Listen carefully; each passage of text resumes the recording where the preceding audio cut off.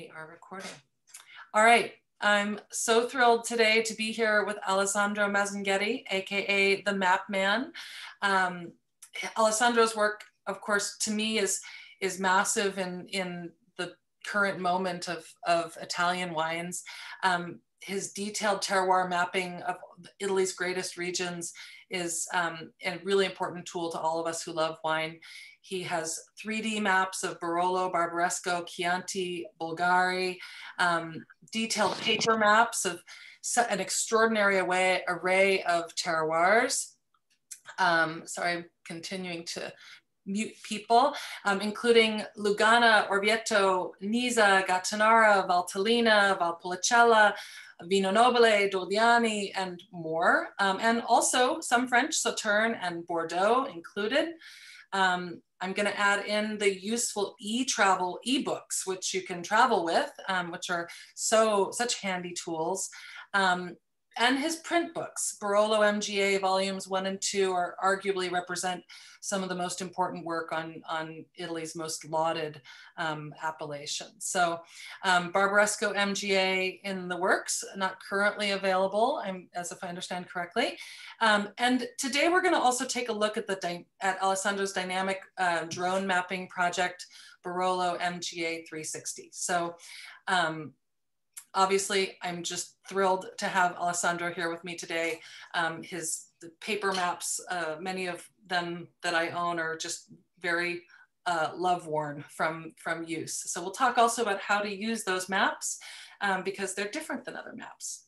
But I want to set up a little bit framework for the inquiry that we're making today. So those of you who know me know that I'm a wine historian, and I am interested in the why and how of a place, its past, and how that shapes its present, and what's happening right now.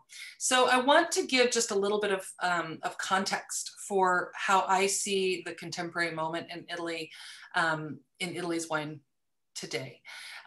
So the Italic Peninsula has this rich and contiguous, complex history for over 3,000 years of wine. But despite great highs during the Roman Empire and the Renaissance period in parts of Italy, the history of wine is really complicated. And largely that's because the political history of Italy was fragmented from the fall of Rome to the unification of Italy in 1861. And that is almost 13 centuries, right? So for 13 centuries, we have different political histories in each of the regions. And on top of this incredible topography that divides those regions up and separates people. And right as Italy was unifying, of course, we had the phylloxera wine blight and the great wine shortage in France, which impacted Italy in a lot of ways, especially in the south and Campania and Puglia, by creating in those regions a demand for cheap wine, right, to supply to the north. So these historical events interrupt those regions' quest to understand their terroir and make the very best expression of their place that they possibly can, and push those people to make lots of wine as opposed to good wine, right? That's the age-old problem. And then additionally, I think an interesting factor that brings us to why this moment that we're in right now is, in my mind, a renaissance or a rebirth of maybe the greatest period of Italian wine yet, is that up until the 1960s, the law of the land was basically sharecropping. So this concept called mezzandria, where we had great landowners and little people who worked the land, not big and little people, but you know what I mean, that this caused a disincentive for your average grower to make the very best wine they could make, right? They needed food to survive, right? And they had to pay a part of that to the landowner. And so that practice wasn't abolished until the 1960s, which is shocking, really, in the context of contemporary Western history. And so really from the 1960s to present, Italy's wines are exploding in this rebirth moment where we have domains and small producers who are making their own wine, questing to understand their land, right? It's their land now. So this is really important. And I think that for me, the idea of mapping now is part of that moment. You know, in Burgundy, as a lot of you know me as a Burgophile, or however you want to call it, they've been mapping their land for 1,500 years. And that has a very different kind of impact on the people and the wines that are produced.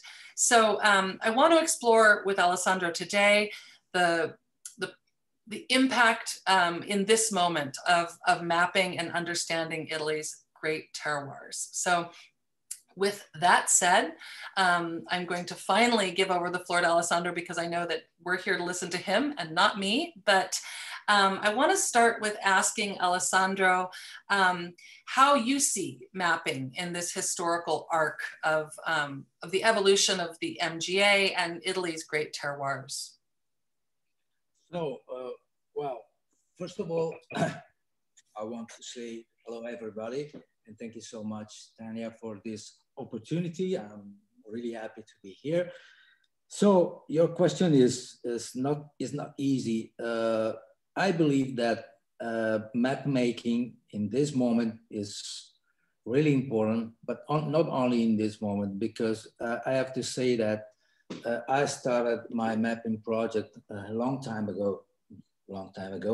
It's maybe too much, but I started my mapping project in 1994, so almost 26 years ago. And this is very important because I remember perfectly that period, because I was working with Luigi Veronelli at that time. And Luigi Veronelli was the most important wine journalist and food journalist in Italy at that time. And he created the wine critics profession, I have to say. So I was working with him, and I had in mind this project to map the region of Barbaresco. And he was really enthusiastic about this project. So we started, we produced a map of Barbaresco, but he printed, I do not remember how many copies he printed, but something like, I have 5,000 copies, something like this, no? A lot. And I suppose that he sold maybe 50 copies overall, and all the other copies remain in the warehouse. So we look in the eyes each other and we said, maybe it's not the right moment. just to tell you how things can change in only 25 years. So because now it's completely different. And I believe that map making is really important to put the tradition on paper, because what is important to understand is that almost in every wine region in Italy, we have a tradition about the best vineyards for each appellation. Unfortunately, this tradition was something connected to the community, to the local community, but it was never the only one that made map about this was Renato Ratti, okay? And it was in 75, 74, something like this. And, you know, that's why I decided to start map making, because it's the best way to fix and to communicate the tradition of an area, and to make also the producer conscious of their own tradition, because sometimes they under-evaluate their tradition. They do not believe that they are important. While, in my opinion, it's really, really important to bring this tradition to the surface. And is a tradition about the single names of the area, about the crus. And for example, in Barolo, you know, you talk about the Mezzadria, and it is perfect. But at that time, even at that time, during the Mezzadria, there were big sellers like Prunotto, like Pio Cesare, like Bonardi, and some others that made wine, Barolo. And there were people that were charged to buy grapes in the area, you know, and those people knows knew perfectly where the best vineyard were. Mm-hmm. But the problem at that time that the market was in the hand of this big seller, and their goal was not to produce a single vineyard, a Barolo, okay, or was to produce a brand wine. So a wine that tastes for as a Pernotto wine, as a Bonardi wine. And I want to come back to Luigi Veronelli and remember that this person was really important in this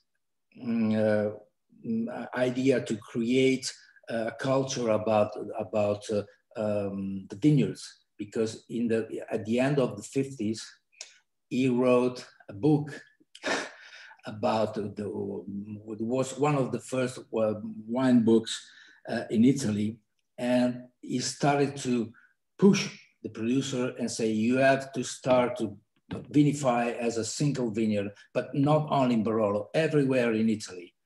And this is, in my opinion, very important, because everything started from this book and from the article of this person. And I remember that when I started to work with him, there was, I don't know the word in English, but anyway, he repeated every time a story that when he went to France to taste the wine, he met a vigneron, and a famous vigneron, I do not remember the name. And this vigneron said, oh, you in Italy? No, we in France, we have silver vineyards, and we make golden wines. In Italy, you have golden vineyards and you make silver wines.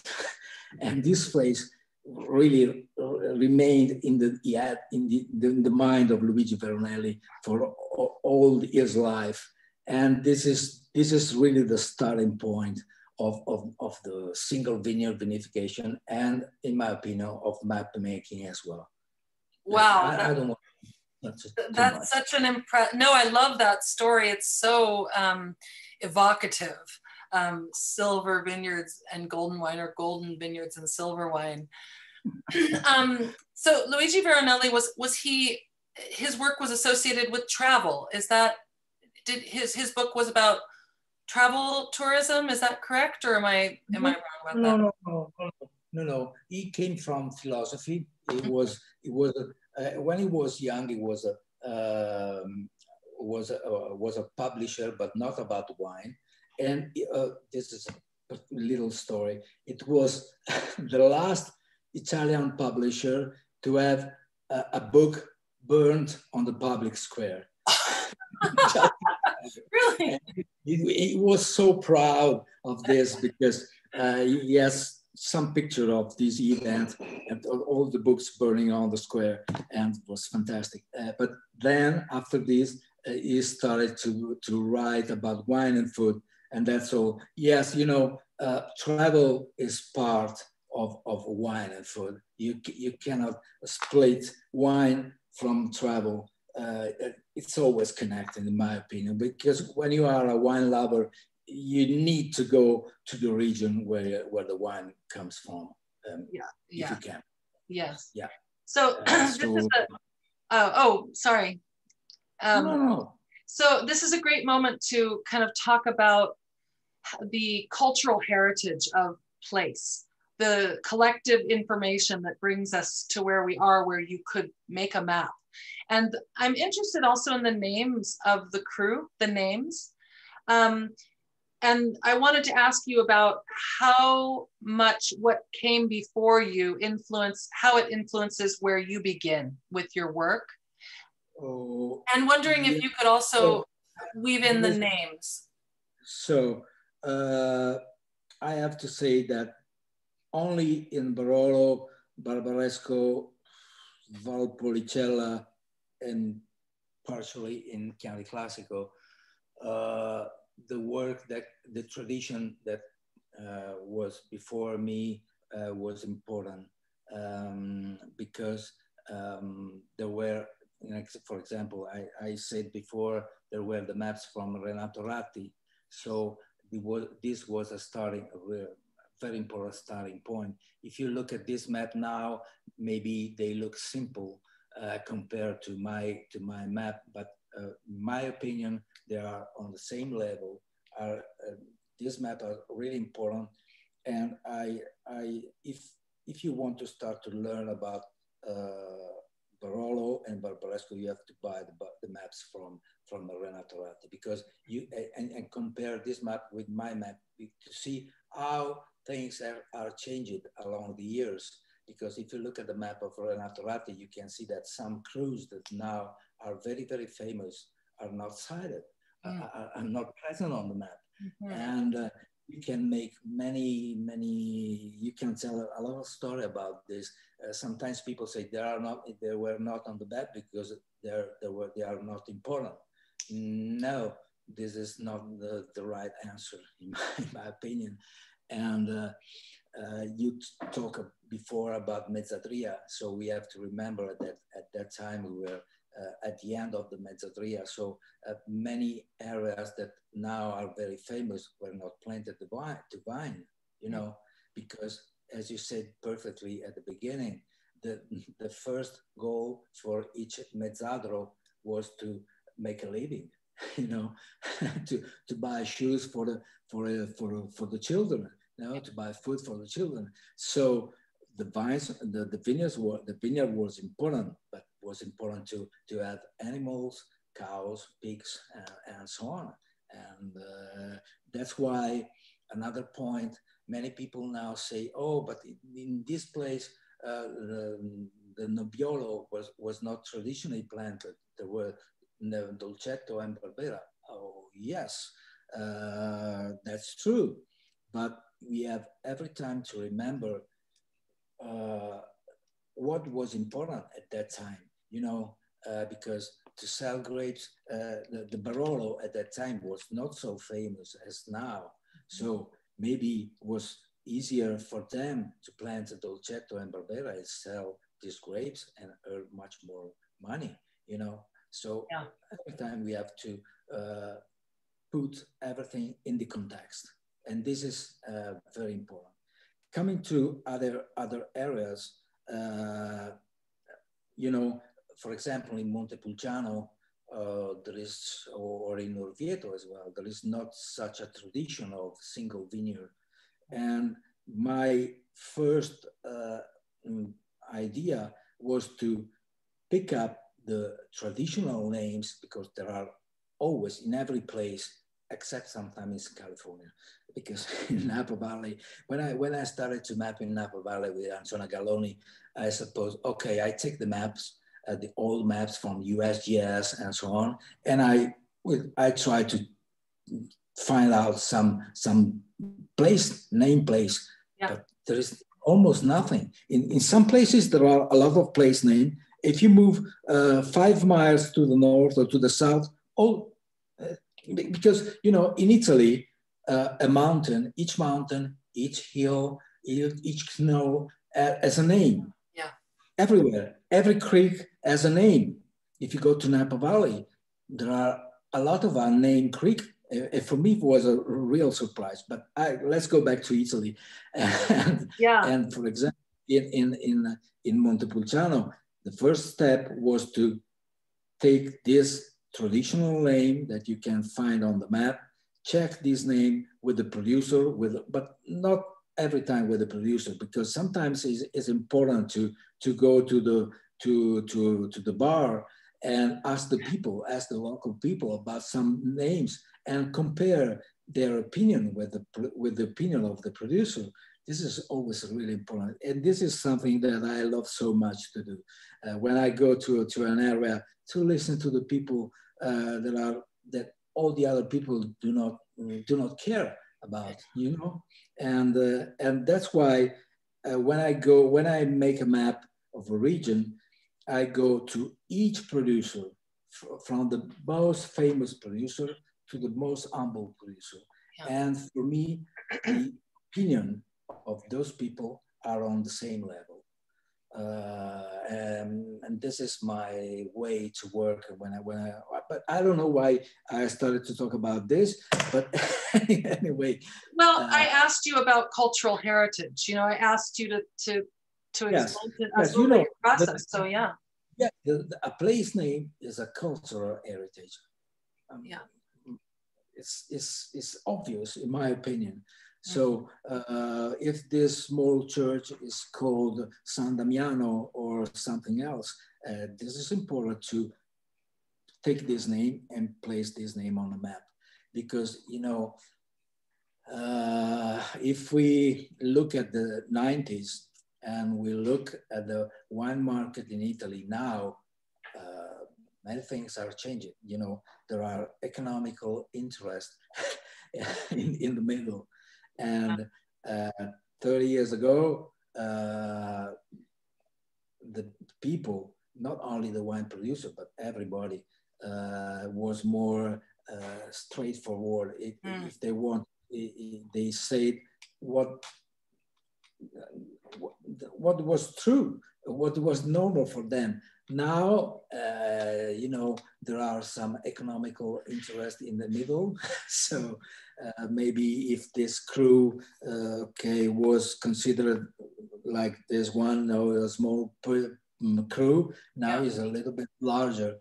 But this is not only in Italy. I have to say this is all around the world. If you go to Bordeaux or Burgundy, I suppose that if in Burgundy they would make another delimitation, or if they would make a delimitation now, it would be very, very, very, very difficult. You know, in Bordeaux, you know perfectly what happened some years ago in Saint-Emilion, you know.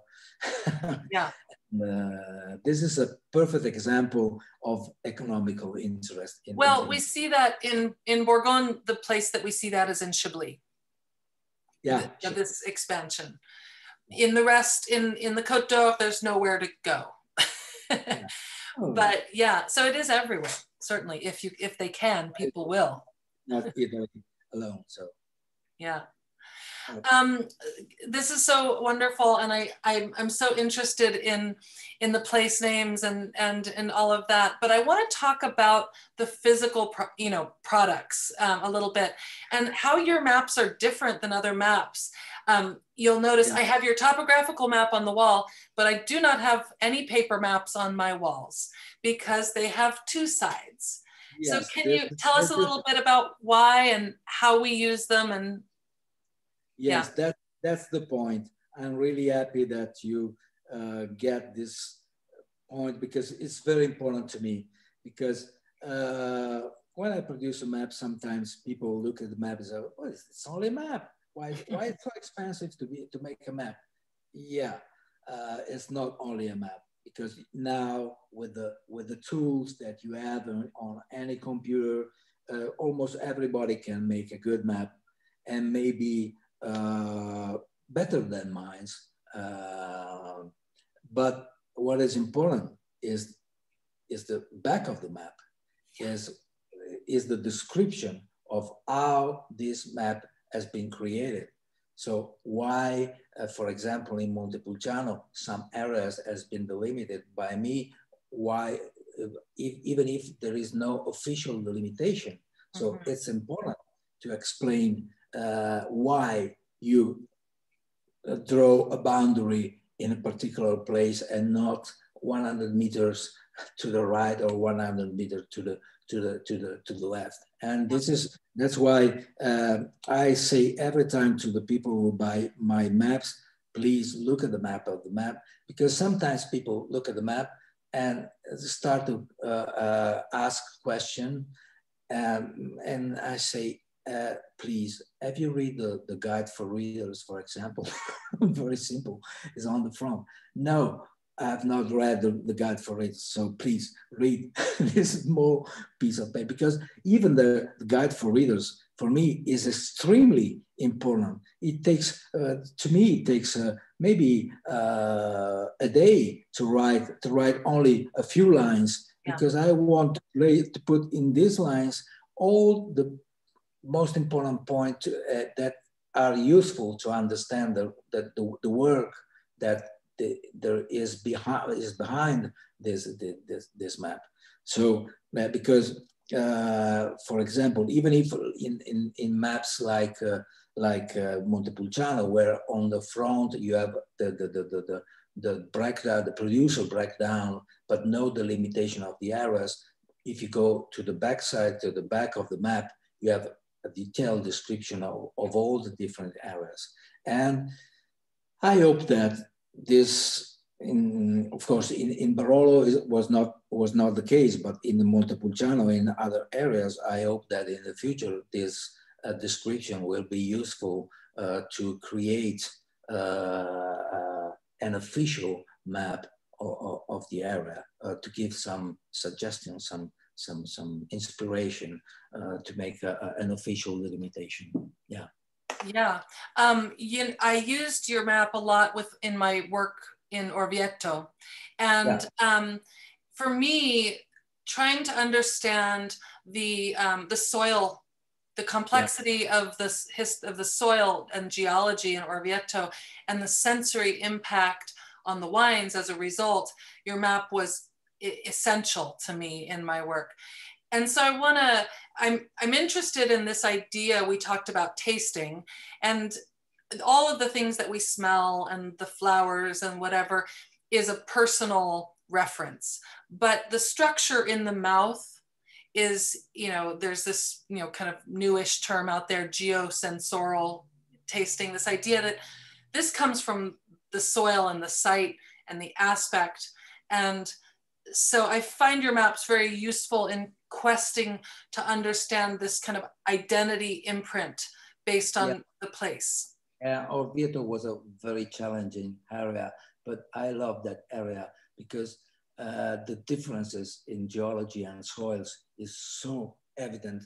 So, and even the landscape, because the word the landscape, as we will see later with the 360 website, is the guideline, is the cornerstone in my work, because the landscape can help you to understand a lot of things about the microclimate, about the soils, about the geology. And so it is very, very important to take the time to learn to read the landscape, because we will see within Barolo, if you look at the shape of some hills, it's perfectly clear that these hills are made predominantly of clay, because clay create a certain shape of the hill, and sand create a completely different shape of the hill. But even the vegetation, because some kind of plants do not grow on certain soils, azimuths or some other, you can plant these varieties only on some places. So or in Montepulciano is quite typical. There are some areas where there are no vegetation at all. Yeah. And from a certain point on, you start to have vegetation. And you say, why? It's more or less the same elevation, more or less the same microclimate. Okay, there is a big change in soil. So certain kind of vegetation of certain soils cannot grow.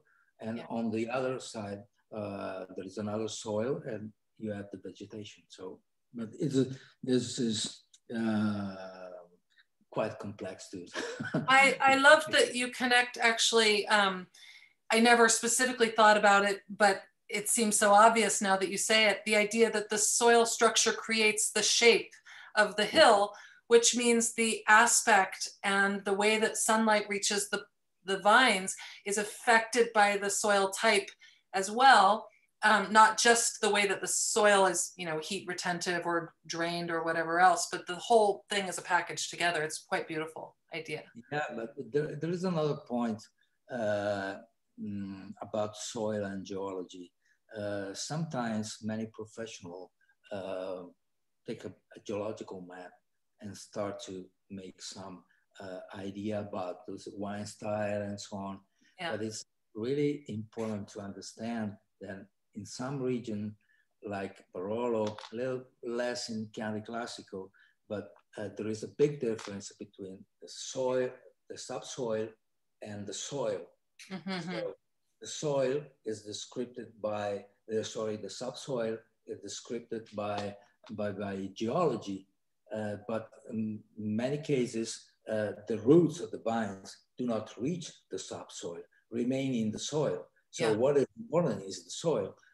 2 days ago, I saw on Facebook a picture of from Champagne. You know, there was a big hole in the soil showing the white rock in the subsoil, and then the soil, 50 centimeter soil. And the word about this picture was, oh, look at the main characteristic of our soil, pointing at the white soil underneath. Sorry, but in that case, it's not important, because what is important is the 1 meter of soil that you have over this subsoil.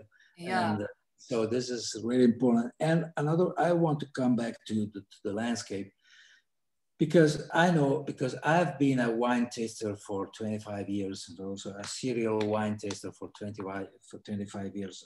And I know perfectly how it works. So when you are in a wine region, you drive the car from one cellar to another. Every time, look at the orologio. Watch. A watch, oh, I'm late. I have to drive faster, I'm late. And you arrive at the end of the day and you say, so where I am, I don't know. You have never looked at the hills. You maybe you do not even know if it is flat or a hilly area. So my advice, my suggestion is that when you go to a wine region, take the time to look around you, stop somewhere and try to understand the landscape, and then go to a wine producer. Wine tasting is not the only things that can allow you to understand the wine. You have to understand where you are, where the wine comes from. That's the point. That's perfect, actually, moment for us to zero in on a specific place, which is Barolo, which is at our tasting. So let's go there. Okay. So I would like to invite you now to go ahead and share your screen. And I want to look at the 360 tool, because, actually, while you're doing that, I'll point out on the topographical map, at the very bottom of the topo map, we see actually this chart here. And I don't know if everybody can see. Let me make sure everyone can see me. I want to stop the share screen. No, don't stop. I'm going to do, there we go. So down here, this chart actually gives information, color coding about the soil types on the topographical, and then also describes the soil and the subsoil, and its pH and calcareous nature and things like that. So there's so much information on this map. I find that over years, I find new layers of thinking about, the map itself as, as I explore the different regions. So it's really fun not to miss this. And some days you interact with it quite simply, and some days, there's a different way of interacting with it. But you've created this tool, which is, it's this, but it's real for us. It's so exciting. Yeah, that's true. That's true. Because this is the point. Because when you make a map, when you write an article, when you make a book, okay, you can make a map, you can make a 3D map that looks fine, that is useful, but then you have to guess the reality. Okay, if you have never been to Barolo or Chianti Classico, you have to try to imagine which is the reality. And this website, this is the reality. Yeah. and this is the point. And I want to say something more about the geology, and because usually we believe that the geology is the only answer to the style of the wine. It's not so, in my opinion. Maybe it's true in some other region, where other factors are less important. But in a region like Barolo, as you can see, there are differences in exposure that are really significant. Here, for example, in Cirecchio, in Brunatera, but even here in every corner of the region. And the change in elevation, you can see here is 1,800 feet, the highest point of Barolo. So the lower part is 200 meters. So yeah, it's almost the half. So as you can imagine, for a grape variety, is really a very important factor.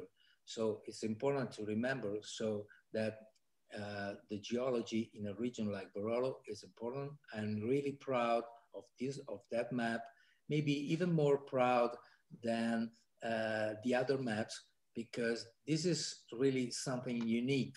Yeah. The geological map that, because behind this work, this geological work, was the goal to give the producer a tool that helps them to use the same language.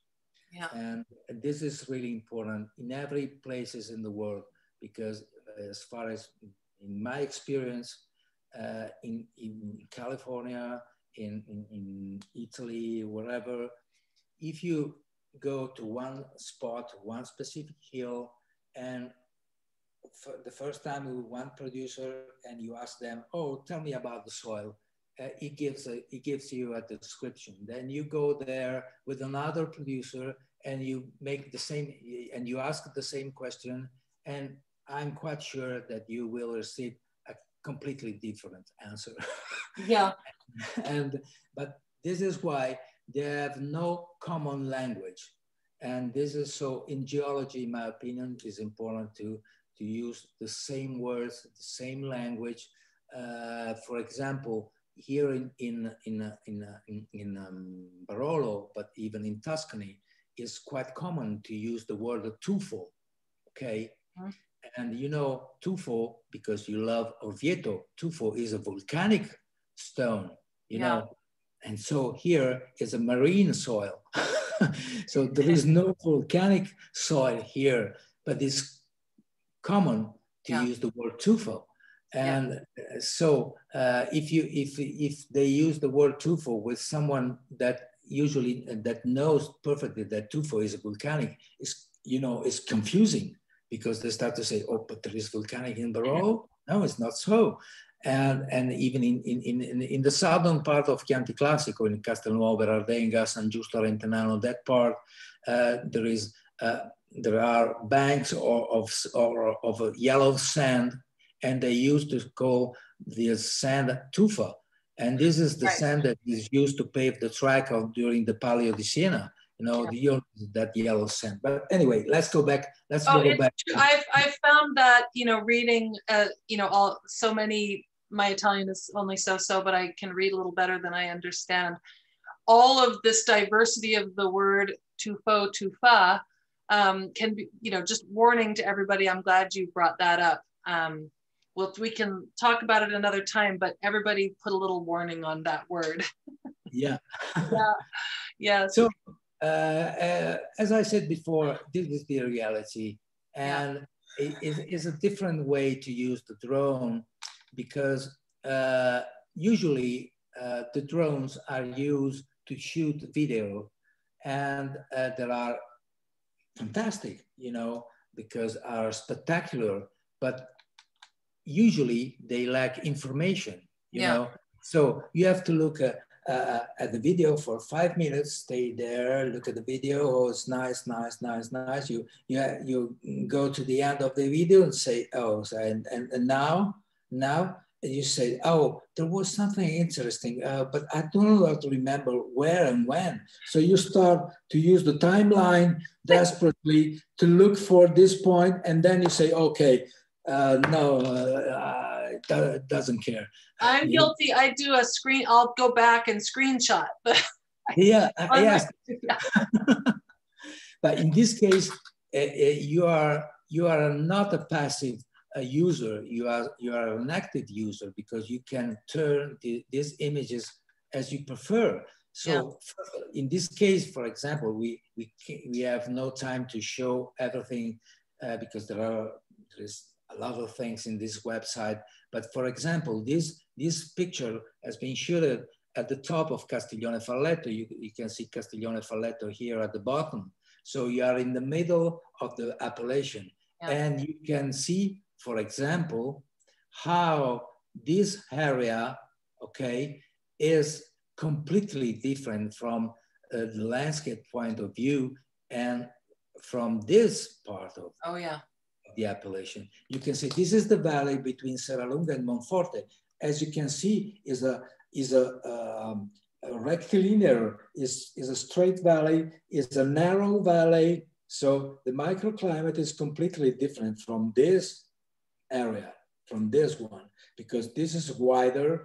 This is as a kind of a bowl. So this is in this area in the middle, you have most 90%, 80% of the most precocious crus of the area because of the microclimate and because of the shape of the area. And again, if you look, I try to use this.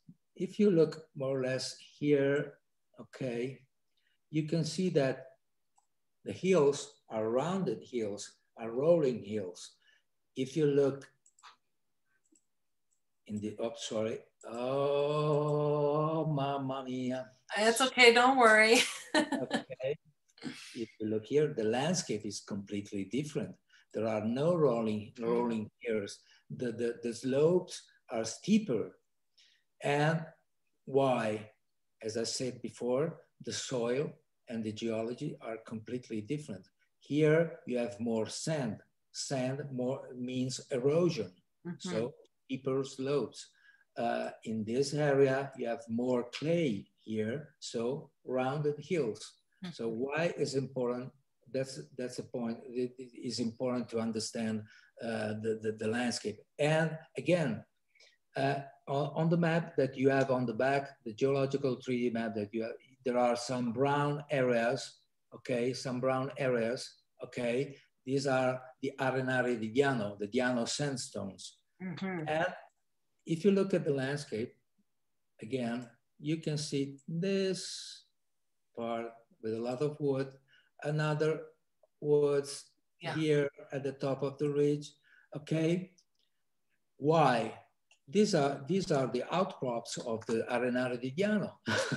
And that's why you have the woods at the top, because in this area, the Arenare di Diano can come to the surface. And so the slope is so steep that you cannot plant any vineyards. So that's why you have woods up there.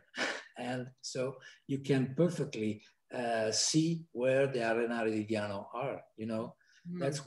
That's why this tool, in my opinion, is important. Because, but I believe that it's better to move to the wines, because I see that we have only 15 minutes. Yeah, so, we can go a little bit over if we need to. That's okay. Yes, nobody's going to cut us off. But yeah, so let's zero in on these wines, and we can look at the, exactly. So beautiful. You can see how Alessandro's using this tool. And I'm going to give you guys a discount code later too, if you want to sign up to have access and membership to this tool. He's pulled up exactly Canubi, which we're going to taste first so that we can look at it. It's such a large cru with so many different it looks large, but it's not so large, because we have larger crus like Busia. But for example, Canubi and Brunate are more or less the same extension. What is important is where Canubi is placed. As you can see, is right in the middle of that bowl that I mentioned before. So that's why Canubi is one of the most precocious early ripening sites inside the appellation. It's not the most precocious, because Brunate and Cerrecchio are warmer. But anyway, this is one of the reasons why in the past and now as well, Canubi is so famous, because when in the 70s, in the 60s, in the 50s, when the climate was different, it was really important to have an early ripening cru, you know, because because you can pick up the grapes before the rainfall, you know, and so it was really important to have early ripening cru. And we have I have the vintage 2014, and you have 12 and 14. So maybe it's not so easy to make a comparison between the two crus, because remember, when you have to make a comparison between different areas, it's important to have the same vintage. And in this case, we have a cold vintage like 2014 and a warmer vintage like 2012. Okay, but anyway, I want to show you where this wine comes from, and I want to, so. Let me just, I want to know, but I want to do a little bit backup basic for those who are tasting along. So Damiano is one of the more historic producers. They were established in 1890.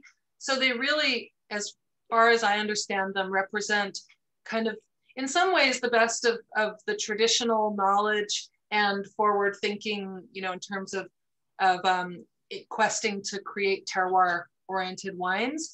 But they also have that long traditional knowledge as well. And so we're tasting in Seattle right now, we're able to taste Canubi 2014 and Cherokee 2012. So Alessandro has both 2014. So that is what he's referring to. Sorry. So you have 14 Canubi and 12 Cherokee? Yeah. Oh, no, okay, it's better. Okay, good. I thought the opposite. Okay, no, it's much better. It's much Great. better. So now you can show us. because the 12 on the Canubi can make Canubi more similar to Cherokee. I see.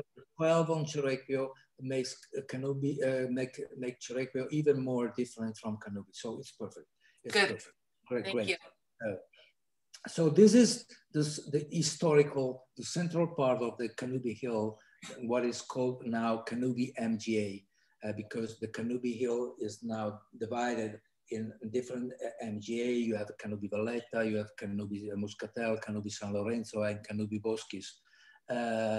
And you can make Canubi from this central part and call this one Canubi. But you can make a Canubi also blending I come back to this image. You can make a Canubi also by blending different areas inside the hill. It's not a problem for me, I have to say, because the style of the wine, in particular from this part up to Canubi Valletta, is quite similar in my opinion. Then, anyway, you can see this part, da Milano is the yellow one. Then you have another part here of da Milano. But if we look at this, let me say, I want to show, no, this is because it's important to remember that Canubi has a south-facing part and a northern-facing part. This is the northern side. But I wanted to show you, the Canubi Valletta. Anyway, I go back to this one. All this part here, more or less, I used the pencil. More or less, this part of Canubi Valletta also is in the end of da Milano. So if you put everything together, it is the larger estate inside the Canubi Hill. And the Canubi, as you said before, and this is important, when you make a comparison between different crus in Barolo, it's better to focus on the mouth, because is the way the acidity shows, or the tannin goes on the mouth, that make the differences. And in this case, Canubi, if you taste the 2014, is a typical Canubi, because usually Canubi is not, except for some vintages, is not a very powerful wine. Is an elegant wine, but if you make a comparison, for example, with another elegant crus like Rocca di Castiglione, it's not so fruity, okay? They have more or less the same exposure because they are southeast facing vineyards, but the Canubi is a little bit more austere, and you can feel this character in the tannin because in a young wine like this one, at the end of the tasting, you have the tannin that is a little bit harder compared to the Cerrecchio that we will taste later on. And so I want to show you, just to give you, oh, let me stop this. So just to go back here and talk about, oh, good. Oh, I think you're going there, yeah. This is the geological map. Yeah. So why usually Canubi is an elegant wine? Because if you look here, I use this, all this area is a sandy area, okay? So as you know, sand usually do not give structure, a big structure to the wine, gives more elegance. This formation is called Marne di Sant'Agata Fossili. You have different kind of Sant'Agata Fossili Mars. You have the typical one in the lower part, but in the upper part where the vineyards of the Milano are, you have the sandy type of Sant'Agata Fossili Mars. And you have some little outcrops here, for example, and here, of Arenare di Diano that is even more sandy, okay, as a soil. And while if you look here at the Cerrecchio, you have at the top, you have the laminated Sant'Agata Fossili Mars, while at the bottom you have the typical Sant'Agata Fossili Mars. But what is even more important in Cerrecchio is the difference between the south-facing side and the east-facing side. Because as you can see here, there is a dotted pattern that tells you that in this side of the hill, you have evoluted soil. We have no time to explain the differences between young soil and evoluted soils, but just to give you some information. And I stop this and I go back so this is just to give you an idea. Take a look at this map picture as well. As you can see, there are in the Canubi, it's very typical. There are many little amphitheaters where the exposure changes a lot. So changes from south to east. So yeah, even this is important in the area. And maybe it's better to move to the Cerrecchio because we have only 5 minutes left. Yeah, let's look at it, and then we can talk a little bit about how they're structured differently. Yes. Oh, so this is Cerrecchio, a fantastic place. Canubi is fantastic as well, but this part of the hill is one of my favorites. Cerrecchio and Brunate on this side are really great crus at the same level, in my opinion. What is completely mysterious to me in Cerrecchio is why the wines coming from this part of the crus that faces east and the wines coming from here that is south facing are more or less the same, more or less the same style, because you expect from the wine coming from the eastern side of the cru, like the Cerrecchio, to have a more fruity character, a crispy acidity, while it's not so usually. And Cerrecchio is warmer, rounder, and full-bodied compared to the Canubi.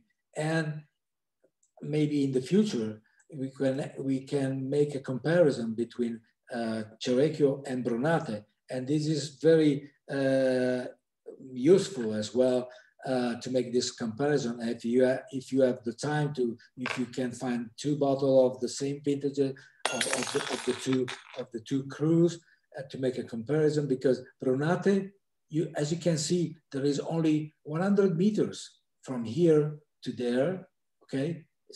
But the wines are completely different. The soil are the same. The exposure, Brunate is a little bit more to the south, but anyway, it's not significant. So the soil are the same, the exposure is more or less the same, but the Brunate is completely different. It's more tannic, it's more austere, it's more or less the same structure, but the tannins on the mouth are completely different. And so I tasted. In your opinion, what is the cause of this? I cannot tell you. I have no explanation at all because I want to show you the geological map. Take a look at the map. This is Brunate, okay? Brunate is cut exactly in the middle. This is the boundary. Here you have the laminated marls. Here you have the typical marls. Cerrecchio is exactly the same. Is cut in the middle by the boundary between the two kind of marls. So the exposure is more or less the same.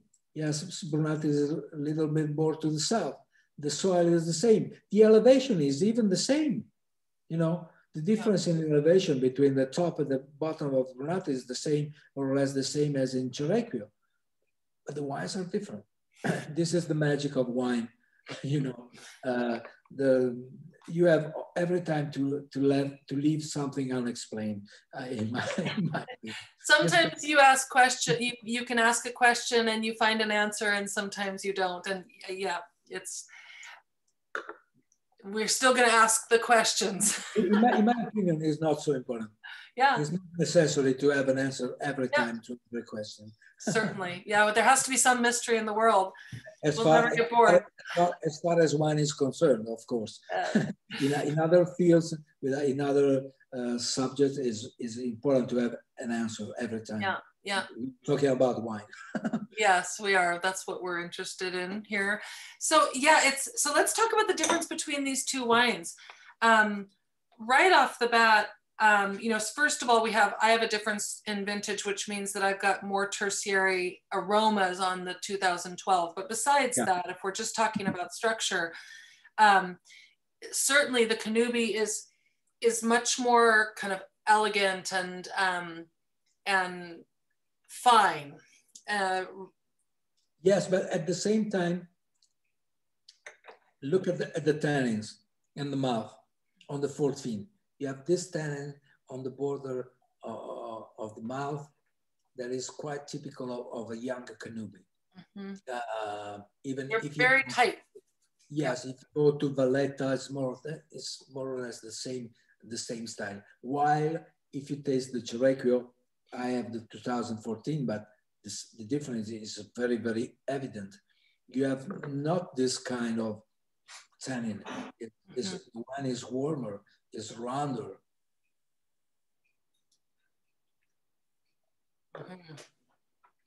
And for example, you can find this same style if you compare the Brunate from Roberto Boerzio with the Cerrecchio from Roberto Boerzio. Cerrecchio every time has this style, rounder style, softer tannin, more velvety. If I can use this word. There seems to be more. The tannin is more drying and more pervasive, but it's definitely the texture of the tannin is larger than in the Canubi. Yeah. That's true. That's true. And usually I'm not interested in aromas on the nose, but I have to say that in these two bottles, there is also a big difference between the Canubi and Cerrecchio on the nose. Yeah. The 14 I poured the wine 1 hour ago, and now you have a floral note on the nose that is fantastic. That is not easy to find in a younger Canopy, because when a canoe, when in a younger Canopy, always the nose is closed, is a little bit closed when it's young, and in this case it opens up in a floral note. This is really the nose of a Nebbiolo. And the Cerquillo to me feels more earthy. I definitely get rose and floral on it as well, but mixed with a greater earthiness, a little bit for aromas. This could be connected to the vintage, maybe. Mm-hmm. What do you find in your wine? Yeah, warmer vintage. While in my bottle is not so. So maybe the 2012 vintage gives this kind of character. Yeah, because it was a little bit warmer. Yeah. So interesting. So I think that now actually, you know, this wasn't a tasting class. We wanted to just kind of give an idea of how we might use a little bit the mapping and the tools to talk about the structure of the wine. And I want to open up to a couple minutes of questions for Alessandro, if I can. So we can, let's see, I'm going to open up my chat. You can leave your tool up. And if people want to go ahead and type in questions in the chat box, then Alessandro can answer them.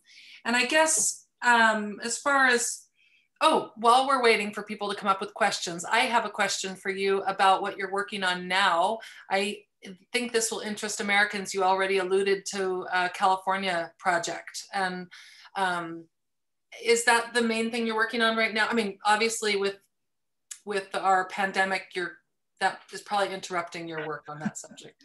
So fortunately, in my case, the pandemic was not a great problem. It was only a problem because you cannot travel.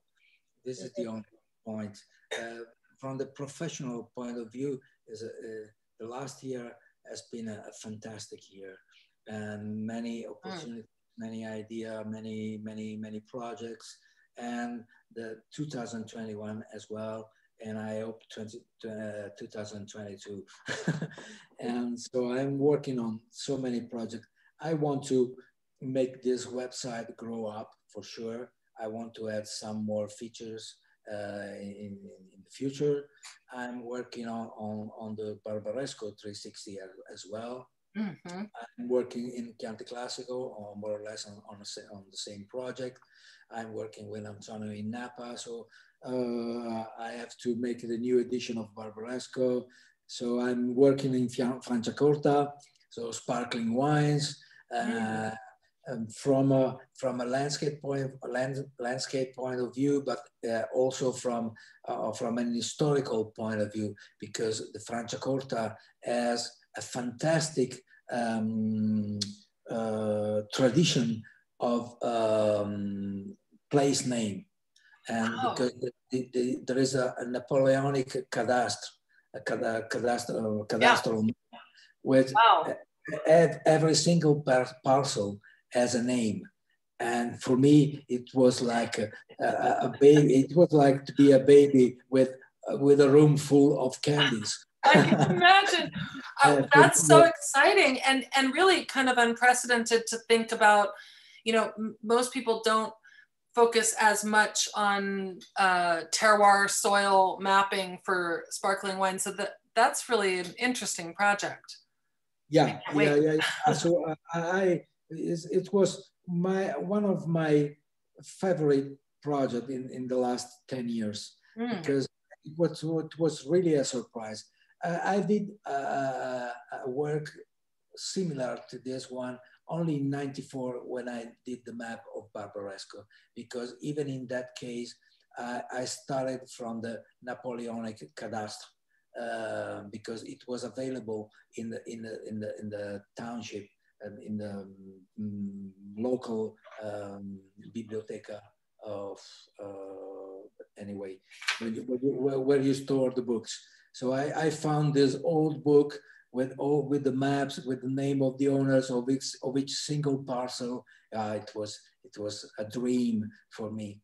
And after 25 years to find another region with the same level of information was really amazing. So this is another project.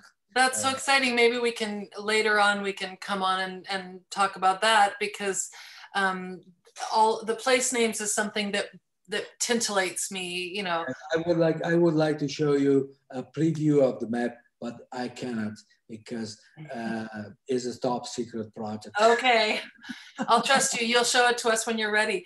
Kathleen, Kathleen has a question. Kathleen Murdoch of Rare Wine Company. Ciao, Kathleen. Hi. First up, thank you so much to Tanya and Alessandro for making today possible. It was really great hearing both of you, Tanya giving a little history and Alessandro showing how to use the 360 tool. I thought it was really great.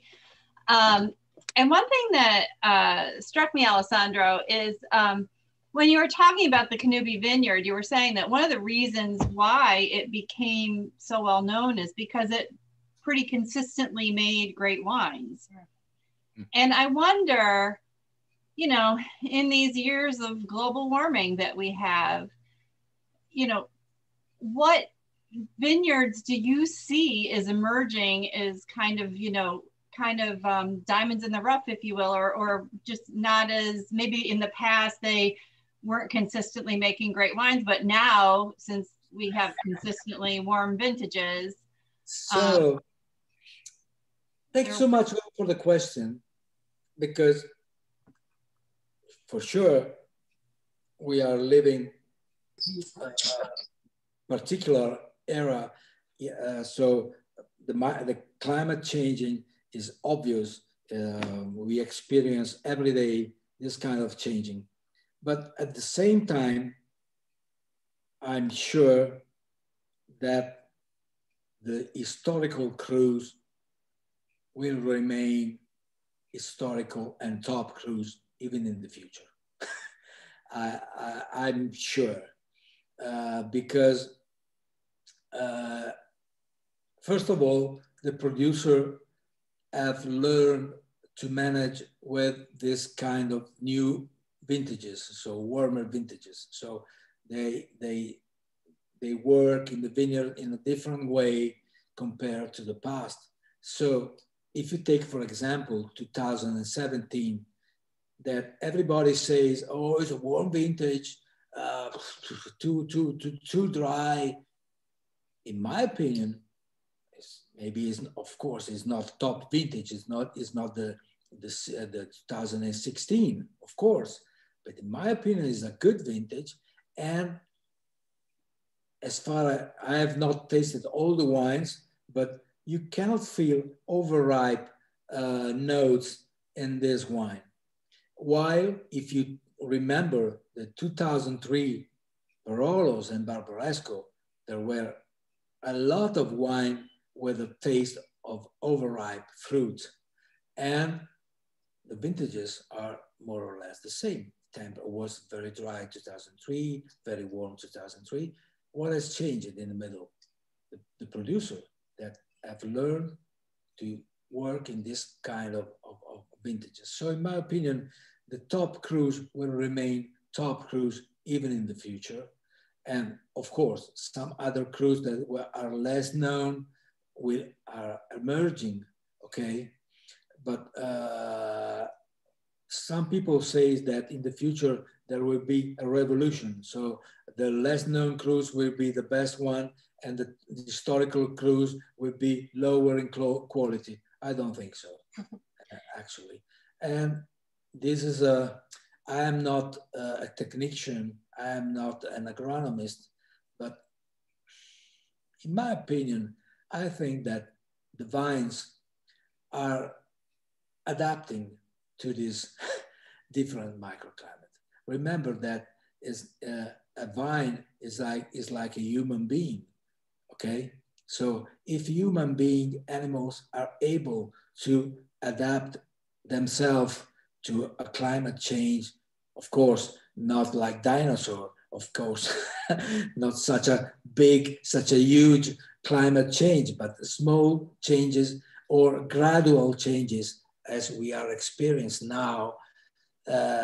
If, I repeat, if human beings and animals are able to adapt, why a vine is not able to adapt itself to this changing? And in my opinion, in some cases, vines are adapting a little bit to this changing. It is a bit their superpower, the Vitis vinifera, to adapt to its place, you know, in particular. And that's why we have the importance of clones in the vineyard. And so it does kind of follow that why couldn't they also adapt to changing in climate in that place? Yes, the clones is another story. Because we need 5 hours to talk about. We'll have to reconvene another time on clones. Would be a wonderful. Yeah. You can find all these ideas in the volume 2 of Barolo, where I describe in detail all these steps. But remember that we started to select clones at the end of the 80s. And at the end of the 80s, the climate was another kind of climate. So the goal, the objective of the selection of clones at that time was to select a clone that was an early ripening one, okay? And because we didn't know that the climate was changing. So we are working with vineyards with warmer climates and early ripening clones. Oh my goodness. So it was we have not to adapt together. But you know, you cannot see the future. So the goal at that time was to have early ripening clones. So maybe now we will work on different clones. But I believe that we don't need the different clones, because the producer demonstrated that they are able to adapt their work to different conditions, different climatic conditions. So I am really confident in the future, definitely. It's such an exciting subject, and it really kind of brings full circle this idea that really, for a lot of Americans, we think of the old world, we think as something that's so established and so unchanging.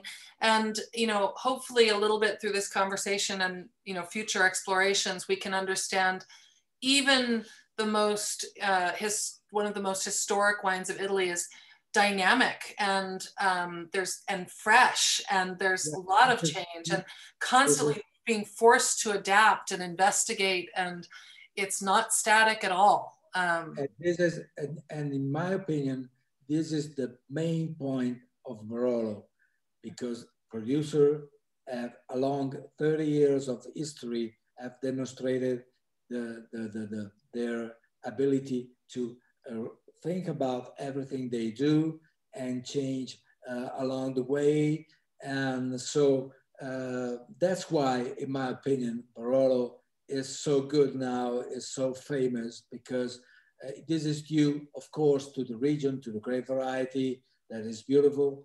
But if you don't have a producer at the same level of the soils, exposure, and so on, you cannot reach the same result. So the producer are very, very, very important in Barolo, and their way for things about the wine, to compare their wines with other wines, to see what the other people are doing around the world.